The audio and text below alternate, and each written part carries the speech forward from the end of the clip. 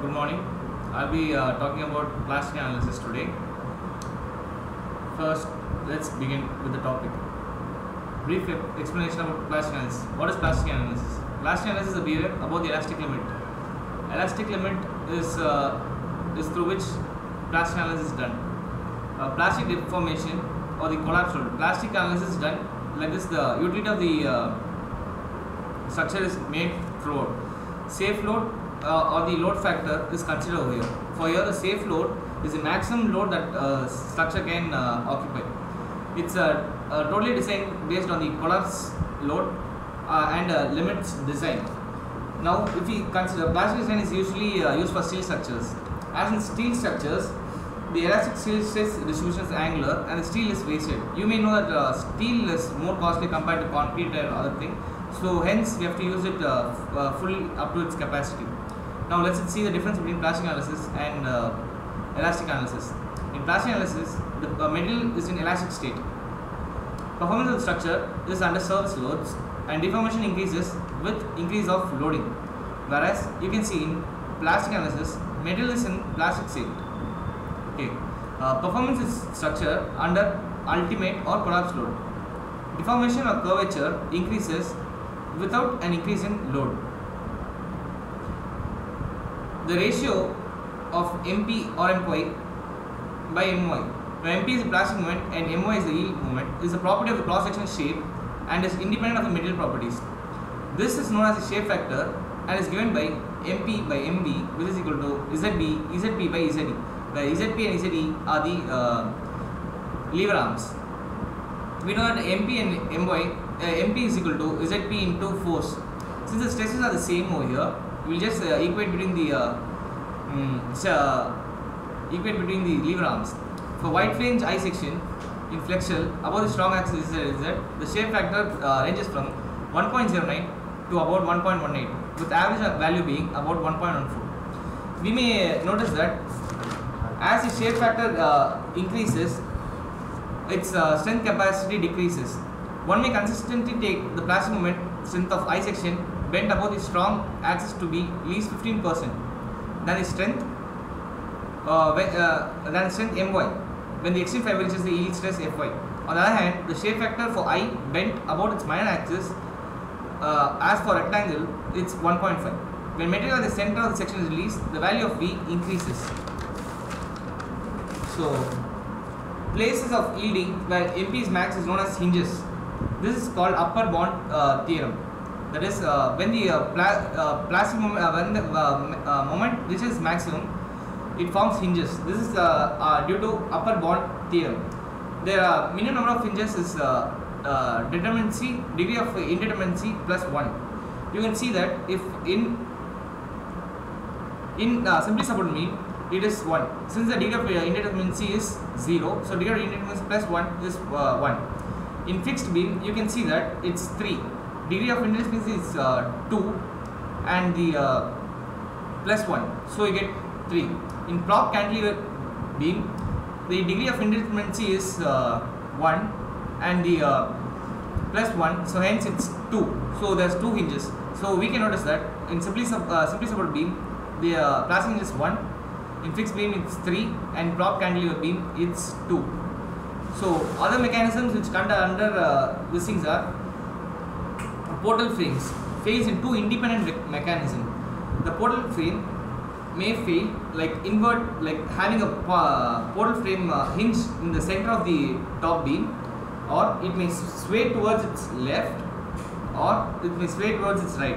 When a load is applied onto the beam column joint, it sways towards, and thus we can say that it has four plastic hinges. We can say that the portal frame fails in 3 different mechanisms. The first one being beam collapse. In this beam collapse, the collapse is actually on the beam column joint as well as at the center of the joint. So 3 hinges are formed. In the second failure, it is column failure as shown in this particular figure, where at the column joints there are plastic hinges formed. And third is beam column combined failure. This takes it happens on both sides, but it will be better if you take on 3 sides, and thus the hinges is lesser. That is like 1, 2, and the third one being on beam central part. So it will be 3 hinges over here. We use for design purposes, we calculate the highest plastic moment, and for taking on a section, we calculate the highest load capacity.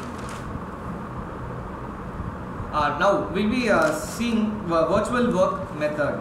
In virtual work method, the work performed by the external load is equivalent to the internal load. For simple beam, the virtual moment, plastic moment is WL by 4, and we can equating we get load, ultimate load as 4 MT by L. For fixed beam with UDL, the central moment is WL square by 24, and the end is WL square by 12. You can see that at the ends the moment is more compared to the moments at the center. Hence the W value will be MP into 12 by L square. So let us see other theoretic parts in photo frame in plastic analysis. Plastic analysis is a method of designing a steel structure having ductile material. In plastic analysis, the stress developed in steel structure is yield stress, that is Fy. It is mostly 250, which is a common general steel will be using. The stress diagram is always rectangular, as compared to elastic member. That is, the signs plus or minus, that is compression tension is at equal A axis and not at the CG for this theory. It is most economical approach to design as 100% of the material is used. Assumptions. Let us see the assumptions of plastic analysis. The plane section perpendicular to the axis of the member remains plane even after bending. Ideally, this is as per IS 456. It's also used for elastic theory, but this assumption is also taken for plastic. Ideally, stress strain diagram is used where strain hardening is neglected. The shear stress and shear strain are neglected. The deformed shape in linear, not curvature, so that the simple geometry can be applied. That triangular element is used, that is for as a point, it is converted into point load, and a triangular BM is drawn compared to an UDL where a semicircular hyperbolic curve for drawn. Only equal area axis is used and no CG, where total to compressive force is equal to the total tensile force. The plastic moments maximum medium developed anywhere in the structure shall not exceed the plastic moment. So you can notice that over here it is a simple beam, and it is here we can say it follows the elastic theory. As we move on, it changes to being elastoplastic, where the top part changes as a plastic and the point near the CG turns into elastic. Now as we apply furthermore load, the whole section turns out to be plastic, and thus we can say the whole structure is turned into plastic structure, and plastic hinges are formed, and the structure is used up to its whole full capacity. Let us consider the following example. Over here it's a cantilever, prop cantilever having 2 point loads, and you have to find the plastic moment.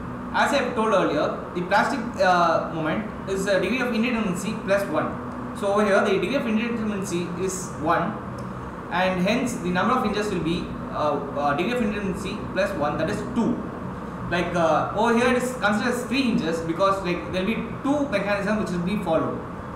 For first mechanism, we will consider the 50 kN as in our main load.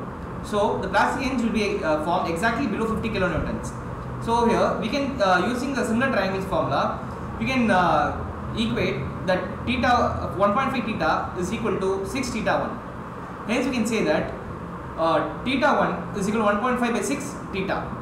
Now using internal work is equal to external work done, 50 into 1.5 theta plus 75 into 1.5 into theta 1, that is 75 into 1.5 into 1.5 by 6 theta is equal to MP into theta plus MP into theta plus theta 1, that is the theta 1 is again changed into 1.5 by 6 into theta. We can say that after calculating we will be getting a value of, solving this mechanism, we got the value of 45.83 kilonewton meter. Now let us consider the second value. Here 70 kilonewton is taken as the maximum load. Now we can say that 6 theta is equal to 1.5 theta 1, and we can equate it, and we get the value theta is equal to 1.5 by 6 theta 1. Again we equate internal work done is equal to external work done, and solve, we get MP is equal to 87.5 kilonewton meter. Since we have to design a plastic moment, we have to take the maximum moment over here. So hence the maximum moment over here is 87.5 kilonewton, and hence the section according to 85.75 kilonewton